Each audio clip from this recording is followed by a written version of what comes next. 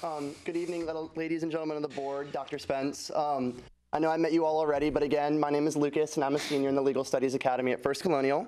And I'm preparing to graduate next week, but I could not be more excited about graduation. I just need to put that in. But before I complete my journey through Virginia Beach City Public Schools, I wanted to stand before you all just to say thank you. Quite often, members of our community, school system employees, and students come to you all to oppose projects, challenge decisions, or other reasons. But rarely, you all are thanked for the amazing work you do. I've been a student here in Virginia Beach since kindergarten, along with my older brother who graduated from Kellam High School. And ever since my first day of school until now, I've been blessed with countless opportunities, unimaginable memories, and the ability to learn invaluable lessons. Although the majority of you have not been members of the school board for the entirety of my 13 years as a student, you all have still had a hand in shaping my education along with that of my peers, and we thank you. As student body president of First Colonial for the past 2 years, I've had the opportunity to work with students from across Virginia Beach, Hampton Roads, Virginia, and the nation. And every time I do, I'm reminded of how amazing our school system is. From attending the Virginia Beach Leadership Workshop during the summer, observing the great support that our school system puts towards athletics, and seeing the passion that our school system employees have for children, I can easily say that I have been part of the best school division in the nation, or even possibly the world.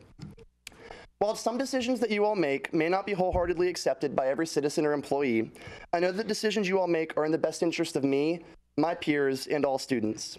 In recent years, I've passed into high school, and I've been able to involve myself in a greater level in local government. Through this, I've only been a small part of showing the leaders of our community why students and the youth matter, as you all saw earlier today during your workshop. As I move forward to the University of Virginia, I hope that I'll be able to look back at our school system and see you all, its leaders, taking even bigger steps forward toward improving the voice of youth in our city. We are the future and are literally the reason the school system exists. It excites me to see the actions being taken by you all, Dr. Spence and his leadership team, to build upon what is already a fantastic legacy, and I hope you all continue to do that. To everyone in this room and everyone who may be watching this meeting, these men and women deserve our appreciation because they are the ones making tough decisions. Many times, you all are placed on the block and asked to decide the fate of tens of thousands of students, and you cannot crack under pressure.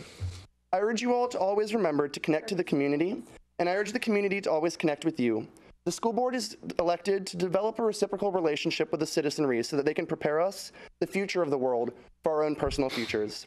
As I venture out of the safety of Virginia Beach schools, I know I now have the ability to say that I am prepared.